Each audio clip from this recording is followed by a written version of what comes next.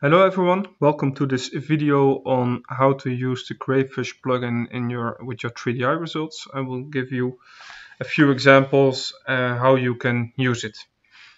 Of course, we have our own 3DI plugin toolbar available, but the Crayfish plugin has a few extra features that I would like to highlight for you. Well, first of all, for this to work, you need QGIS 3.4.5 at least. We always use the long-term release. I opened the data source manager and you see the new data source type that I added in QGIS 3.x, and this is the mesh data source. I select a 3DI result, I add it to my layers, and here you see the standard quad 3 cells for this model. If I select the properties, I can see this layer and everything that is available within the NetCDF. I mostly want to show actually the flow velocity in the cell center in this case, and I can select this arrow. I have to also look here. I can make the arrow any color that I want. I can make it any size that I want. Filter by magnitude, the options of the head, the arrow length.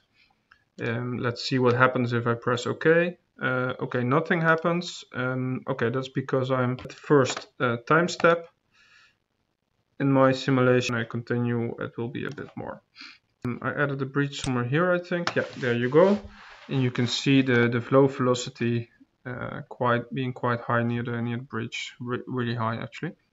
In this case, I can continue like this and apply. Of course, this is not really what I want. I would like to have like a nice flowing animation. For this, I turn off the native mesh rendering. And here you already have like an image that you maybe would like to share with your colleagues or your peers.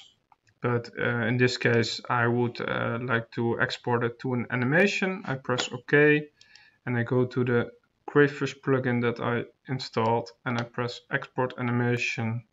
I call it example, save, and I press OK. Now it starts exporting the animation that I selected. The export time might depend on your hardware, on the frames per second that you selected, and how many time steps that you're actually trying to export.